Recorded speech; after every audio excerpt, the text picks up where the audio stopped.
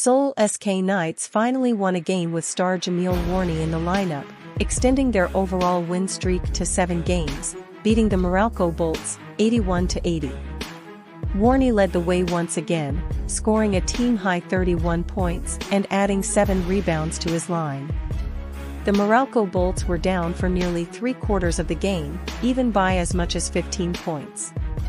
But their resilience brought them back to within 1 with less than 7 seconds to go.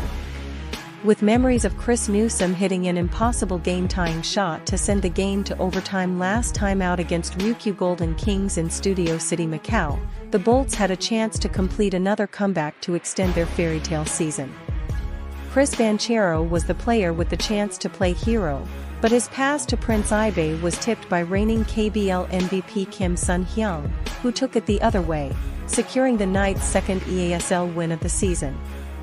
Reigning KBL MVP Kim Sun-hyung has struggled mightily this season. The 35-year-old guard came into the game averaging just 8.0 points and 6.0 assists in 2 EASL games. On Wednesday, he started on the bench for the first time in the EASL season.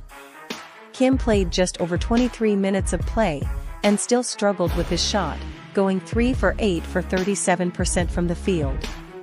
Kim finished the game with 7 points and 5 assists, but recorded the key steal that sealed the game for SK. Meralco Bolts import Zach Lofton was impressive once again in the game. The swingman, playing in his 3rd EASL game, scored a game-high 32 points on 57% shooting against the Knights. The American import got a scare late in the 3rd quarter, as he crashed into the sideline photographer while driving to the basket. Lofton left the game momentarily before returning early in the 4th. Lofton was instrumental in Meralco's comeback attempt late in the game, as the Bolts outscored the Knights 23-19 in the final frame. Jamil Warney was the star once again in this one.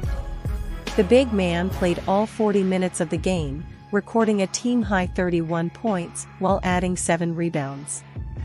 While the former Dallas Mavericks center scored just 2 points in the 4th quarter, he was still the heart of SK's offense, dishing the ball to record a season-high 6 assists.